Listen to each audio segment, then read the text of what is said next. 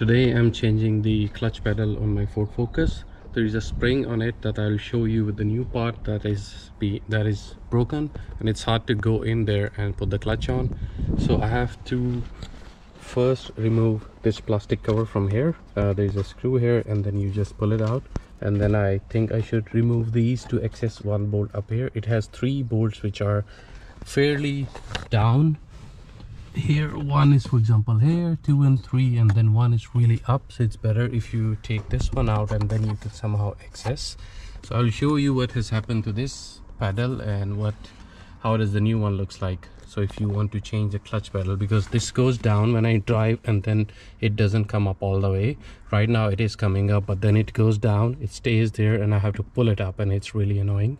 So I'll fix that right now and I'll show you what you can do. Now the old one, it had 1 screw here, 1, 2, 3 and 4. This one is really hard to get if you don't want to remove all the plastics, but the recommended is you remove it. Otherwise you put your hand in all the way up and then loosen it, and then you can do it with your hand. So the problem with this one was there is a spring here that goes from here down, and then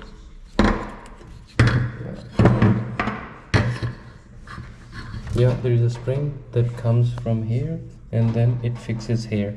So the spring broke down, but then we tried to put the new spring in. While this was inside, there is a small notch here, and then this plastic, we broke it, so we have to kind of change it. But the new one has this hook and this spring was there, but when I ordered it from the used shop, this one was not there.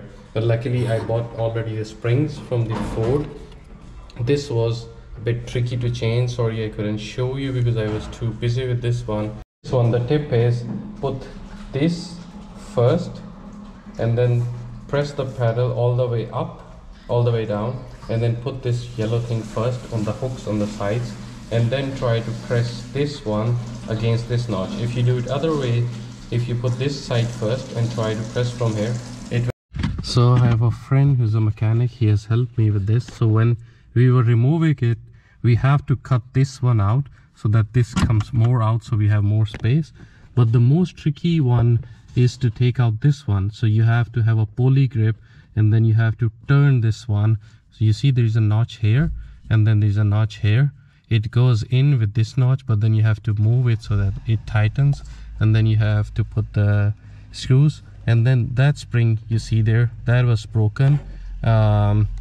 So with this new pedal, I bought the new pedal because the notch on the top was broken. So now this spring is in, these bolts are in. The bolt that is all the way on the top, you cannot access it from here, but you have to go under and access it somehow from here, and that's how you change it. And then there is this this thing that actually presses the clutch. This goes in here. There's a notch. I will show you on the old pedal, but this notch goes here. So this notch goes here, and it was really difficult for him to take it out, so he made a cut here that I will show you the old one, and then he took it out. But it's a clip that goes in here. Let's see if we can see. So this rod that you see here, this goes in here all the way. So this was difficult to take out because you cannot press it, so he had to make a cut here to take it out. And yeah, that is the spring. If the spring is broken, maybe you can put your hand in and somehow put it up. But if you have an excess, second story that I was telling you, I have only removed this plastic piece here. But if you can somehow remove this one, I don't know how, or if you should try it or not, but if you have excess from here for the top board, it will be really easy. So let's look at the old one.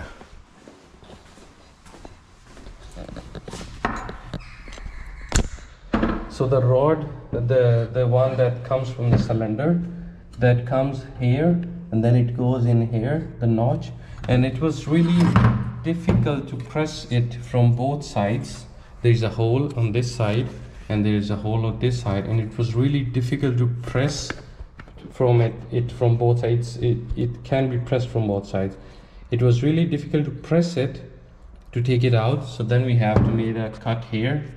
We did cut here so that it comes out, and then we made a cut here so there's a place to take it out, but this is not usable anymore. So yeah, Ford cars are shitty. They want to stay away from Ford cars. So now you see the clutch works fine. When I press, it comes back. So previously it was sticking because there was no spring. Now there is spring. Of this, if this happens to you, you have 2, 3, 4 choices. For example, if the spring is broken, the main spring, then either you can go in and only change the spring. There is a guy who has made a really nice video where he's only changing the spring. I can also add a link.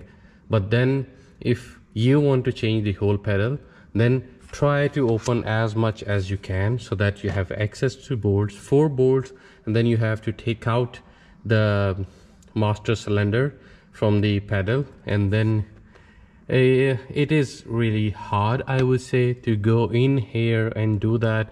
Cut out this. If you don't have proper tools, you need to cut the plastic to take that out, and remember not to damage the actual cylinder plastic, because if that happens, then you're screwed, because then you have to open the cylinder thing also from the front, remove the battery, access it, remove it, bleed it.